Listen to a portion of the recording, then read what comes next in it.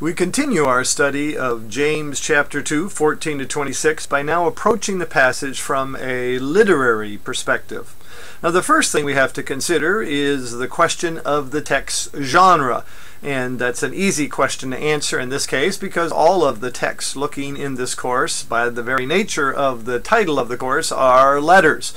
What that means is we're especially attuned to any epistolary devices, that is, the stereotype expressions or conventions that were typical of the genre of letter writing in that day. But we have to also expand that category beyond epistolary to other more broadly literary categories.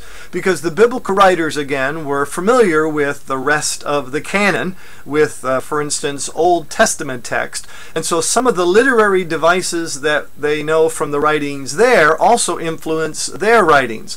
In other words, the New Testament writers borrow or influence not just from the content of the Old Testament, but also its literary devices too. So, for example, we won't be surprised if in our passage we find an inclusio. What's an inclusio? The repetition of a key word or phrase at the beginning or the end, marking the boundary of a literary unit. And this isn't an epistolary device. It's not limited to letters. It's a more broadly literary device. And so these are also the things that we hopefully are alert to. We're not the sleepy reader, right, who fails to recognize these things. We're the alert reader who looks carefully not just at what the biblical writers say, but also how they say it. Now, part of a literary analysis is making sure we begin at the right spot in a passage and also end at the right spot. And right off the bat, we have to recognize that we're beginning somewhat artificially in the middle of a passage. Or to say it differently, even though we're starting at 2:14, we need to recognize that our passage actually begins in chapter 2, verse 1. This is a bit unusual because James as a whole is made up of shorter units. In fact, it's been quite frustrating for a number of biblical commentators to understand the macro structure of the letter of James. But chapter 2 is somewhat out of character then with the rest of the letter in the sense that here we have a long, extended treatment on the very same subject. If I were preaching on James 2, 14 to 26, I might say, for instance, at the beginning of the reading of the text. So before the sermon, before the reading of the text, I might say, even though our passage today is chapter 2, 14 to 26, it's important for you to recognize that James has actually started talking about faith earlier, already at the opening of chapter 2. And so perhaps later today, after this worship service, or later on this week, you might want to read the rest of the chapter so that you can hear today's scripture passage in its larger context. And so that would be a way in a quick fashion, in a worship context or even in a class, you might draw your reader's attention to the fact that our passage is part of a larger unit. Now, in order to show that there is a link between the second half of chapter 2, 14 to 26, and the first half of chapter 2, 1 to 13, you can see here all of these 7 or so links between the two sections. And I have a couple of commentators who also highlight the fact that our passage needs to be understood in light of the preceding passage. First, we have a quote from Ralph Martin, a retired professor from Fuller Theological Seminary. He says, quote, "We still have to consider how 2:14 to 26 fits into the preceding section. The links between these two paragraphs are too strong to be overlooked. These parallels argue for a smooth and connected flow in the author's writing, and the same situation lies in the background of the two units." So this quote affirms the point that I've been making, namely that 2:14 to 26 does have some close ties, some close links with the preceding passage. And Martin also says that the same historical situation lies behind both passages. So later on, in a separate section, when we look at this passage historically, then we're going to draw some information from the preceding passage, which will shed light on our passage. Yet another quote from Luke Timothy Johnson. He says, quote, The position taken here is that in chapter 2, James develops a single argument. In this sense, the final part of the discussion in 2:14 to 26 only provides the broadest formal framework for the specifics argued in chapter 2, 1 to 13. Likewise, the point of the discussion in 2:14 to 26 is not to be found by way of engagement with a Pauline position, but rather by the specific points argued in 2:1 to 13. Couple of important things about this quote. One, you can see again a scholar who rightly recognizes the links between our passage, 2:14 to 26, and the earlier passage, 2:1 to 13. But he also draws out, I think, the consequence of linking these two. One, he argues that 2:14 to 26 is somewhat broad and general, and you need to understand our passage, the broad and general half, in light of the earlier, more specific situation. That goes back to the quote of Ralph Martin a minute ago, where he says that the same historical context or situation lies behind both passages.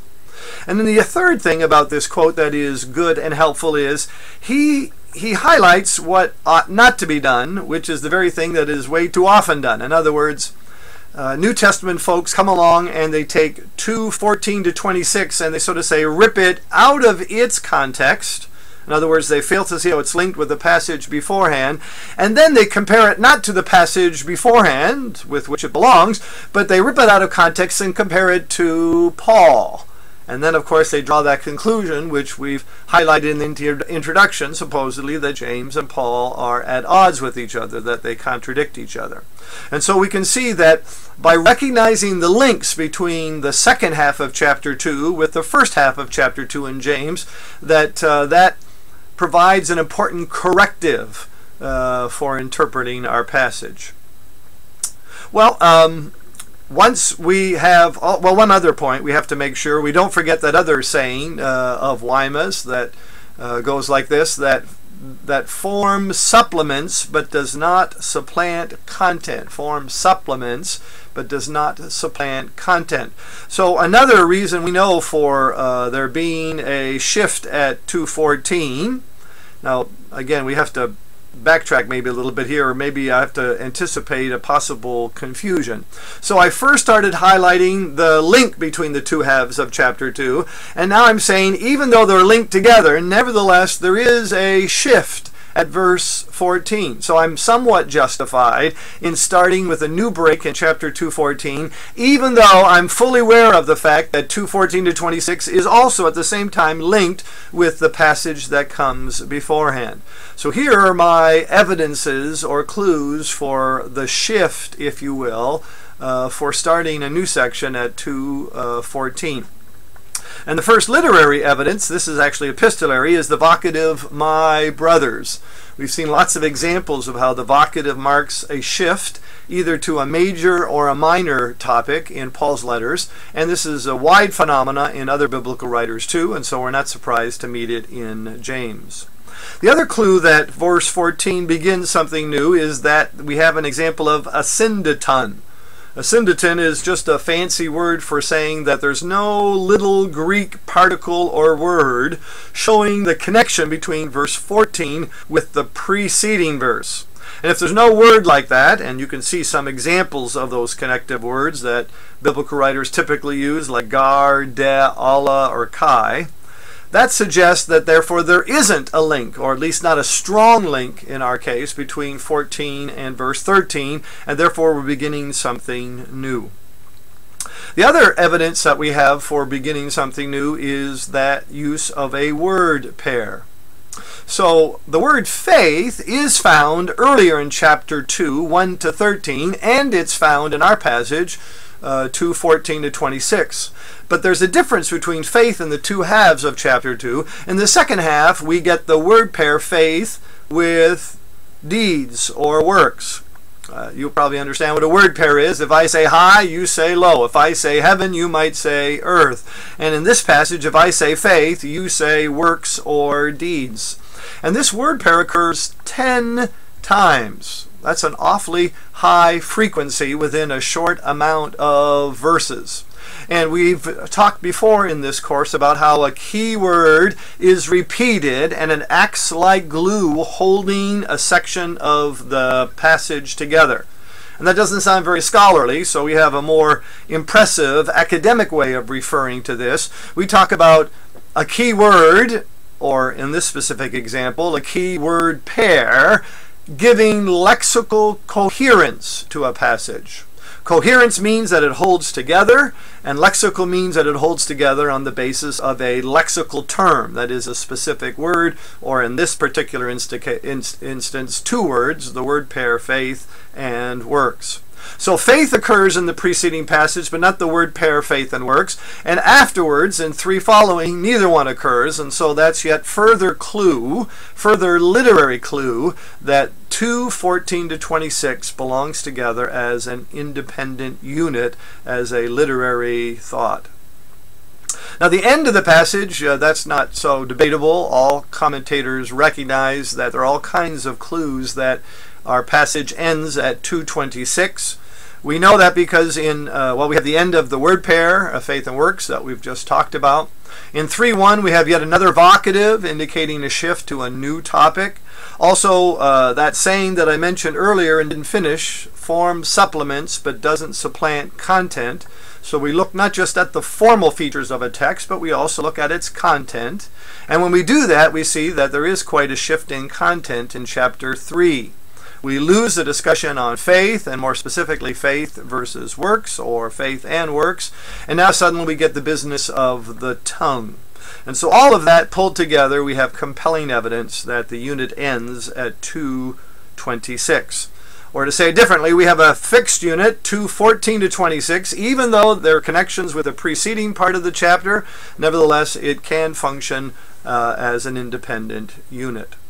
Well, now that we have the boundaries of our passage, we know where it begins and we know where it ends, what do we do next?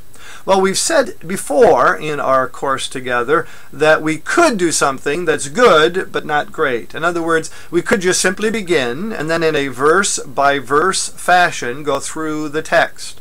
I call this army exegesis because we're marching through the text verse by verse. A more technical expression or positive expression would be, we call this expository preaching, typically, if you're talking about a preaching context where you go through a passage verse by verse. And as I've already said, it's a good thing. It's a good thing because you're sticking to the text. You're not reading the text and then fleeing from the text by telling stories or only highlighting application without first dealing seriously with the then and there of the biblical text. So a verse-by-verse study of a passage is indeed a good thing. But it's not a great thing. It's not a great thing because you might lose the forest for the trees, or in this case, you might miss the macro structure, the logic of the biblical writer, because you're so focused in the individual verses and maybe all the different words in all of those individual verses. And this is where, as a literary approach, we recognize that James, just like Paul, is a skilled letter writer, and under the inspiration of the Holy Spirit thinks carefully not just about what is going to be said, but how that is going to be structured. In other words, James doesn't just kind of get up on the pulpit, look at his watch, and start talking for a while, and then looks at his watch and says, okay, time's up. No, he has an idea ahead of time of what he's going to say, and the package, the structure in which this message or sermon is going to be found. Or to use an analogy, I've used this before, the idea of a map quest, right? How does James get from the start of the passage, 14, verse 14, to 26?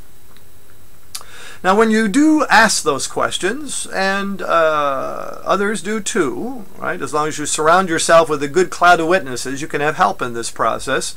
It's relatively easy to see that the first half of the passage has some negative examples, whereas the second half of the passage seems to have some positive examples. We saw that already under our grammatical analysis. Remember, the opening question was introduced expecting the answer no. And so the first half of the passage seems to be something bad, especially also that rhetorical question, ti ta aphelos, right? What is the benefit, or what is the use? And we saw that the answer to that is always, again, nothing, nada, squat. So the first half seems to be, so to say, negative or bad, whereas the second half, also introduced with questions, but this time expecting the answer yes. Was Abraham justified when he offered his son Isaac on the altar? And the answer in Greek is yes. And what about Rahab? Was she justified when she helped out the spies? And the answer is yes. And so my first reaction when I looked at the passage is it seems to fall into these two halves, something negative and something positive. I started looking at the passage a little more closely, and I noticed some other technical details which tended to support that division. And let me also explain something else that I noticed what James was doing. Too many pastors and I think theologians approach this passage from the word pair of faith versus works. Faith against works. And they see that as the contrast which James is working on in this passage. However, I think that James is working on a contrast, but a different one in this passage. James isn't contrasting faith versus works. He's contrasting faith versus faith. Or more accurately, one kind of faith against another kind of faith. The one kind of faith is described in the first half of the passage, and that's a non-saving faith. Remember the opening question. Can such faith, right? The faith I just described in verse 14 where somebody says they have faith but no works, can that kind of faith save? And the answer is no, right? Ti ta aphelos, it has no benefit or gain. So the first half of the passage contrasts a workless, non-saving faith. And then the second half of the passage also talks about faith, but this is a different one. This is indeed a saving, or if you want, a justifying faith, a faith that naturally manifests itself with works. So part of the problem that many people get into in this passage is the contrast they see is between faith and works, when instead it's a contrast between one kind of faith and another kind of faith. And so I've entitled the first half, the negative half that I talked about a few moments ago, as the non-saving faith. And it opens with a vocative, just like the second half, which does describe a saving faith, opens. It also opens with a vocative. Then in the negative half, we have not one, but two examples.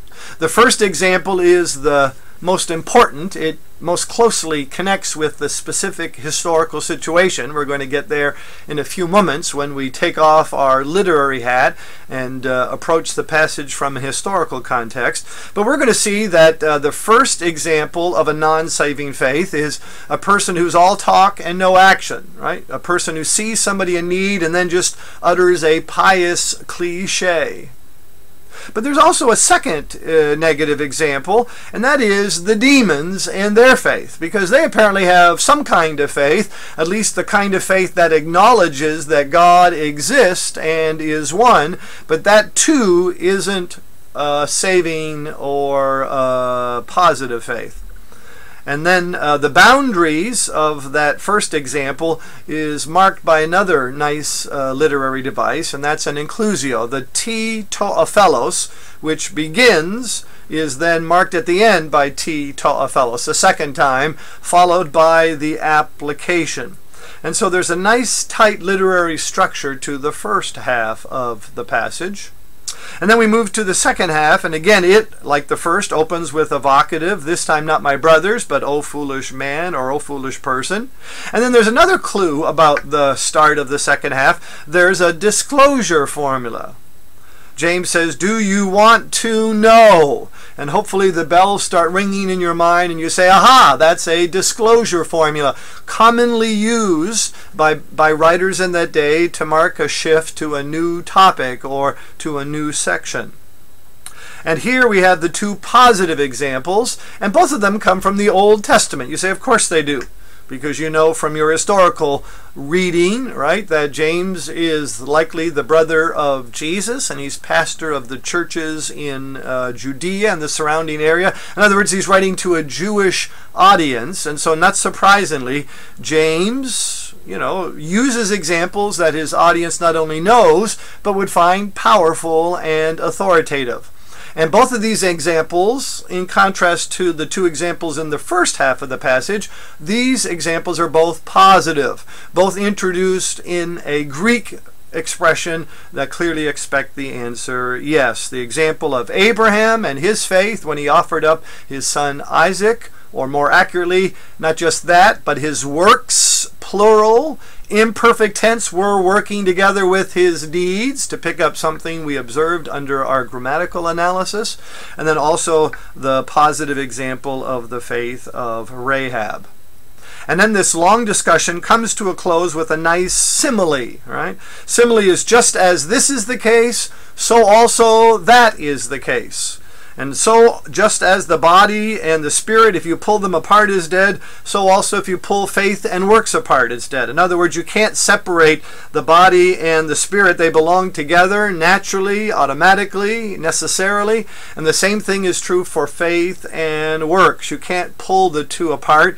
A true faith, a saving faith, is by definition a working faith, right? A faith that manifests itself in acts, in deeds, not only of kindness to those who are hurting and in need, but also in acts of obedience to God and His will. I've simplified this outline a little bit in this next slide for you. And so here again, you can see how there's the negative half of what faith isn't, or what a non-saving faith looks like. And then you have the positive half of what true faith is, or what a saving faith looks like. Both have an opening question which address their thesis, and both halves have examples. Two negative examples in the first half and two positive examples in the second half, concluded by this natural or powerful simile.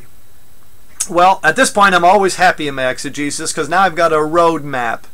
A roadmap that for sure I'm going to use in my exegesis. Right now I just need to sit down and to, so to say, put flesh on this exegetical outline. Now the preacher in me also likes to use this exegetical outline as much as I can also for my sermon outline. Because if my sermon outline comes from the text and I follow that sermon outline, it will always do something important. If my sermon outline comes from the text and I follow it, it will always drive me back to the text. And when I preach the text, I know that good things will happen, right? It's only when I don't preach the text. It's only when I get caught up telling stories, trying to be clever, just trying to meet people's needs, to be relevant. Yes, I want to do those things too, but they can't come at the expense of a careful reading and hearing of the text. And so now we finish this other approach, this important approach to any biblical text, and that's approaching it literarily. And so when we come back, we'll pick up yet another hermeneutical approach, and we'll approach our passage from an historical perspective. See you in a minute.